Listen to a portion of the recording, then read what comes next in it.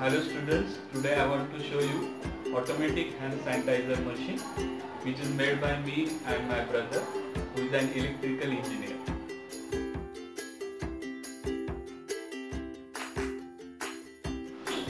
To prepare such a types of the machines, we need different types of electrical, electronics and mechanical components. So this is a flexible plastic tube.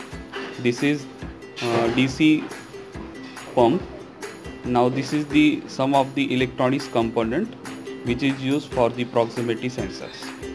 By proper connections and the circuits, we can able to made such a types of the automatic hand sanitizer machine.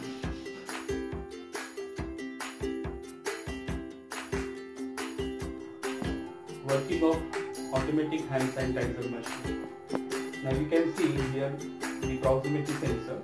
If you put your hand in front of these proximity sensors, the proximity sensors will sense the position of hand. Pump will operate and sprinkle the sanitizer on your hand. There are a number of videos available on YouTube to prepare such types of the machines. But what is exactly the logic behind these IR sensors, this DC water pump and this electronics component? To know this, we need to take the proper knowledge of electronics engineering and mechanical engineering.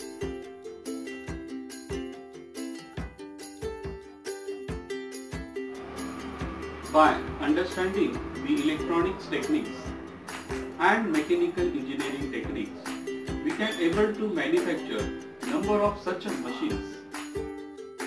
So I appeal to every student to take admission in Gobind Singh Polytechnic and understand such types of the techniques and make your future better and better.